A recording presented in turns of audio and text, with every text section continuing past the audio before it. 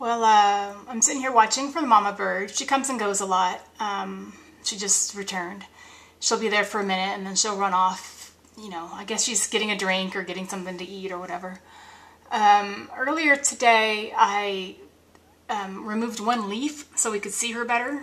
You know, there was a pretty big leaf that was obscuring our view, and so this gives us a little bit better view. I didn't want to clear her away anymore because I don't want her to feel exposed and you know, and make her feel threatened, and so she abandons her nest or anything like that.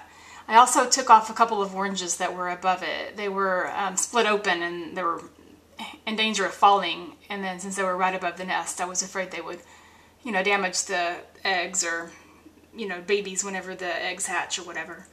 So I did a little maintenance and then I ran off as soon as she saw me and came back and squawked at me. So now we can see her better from in here.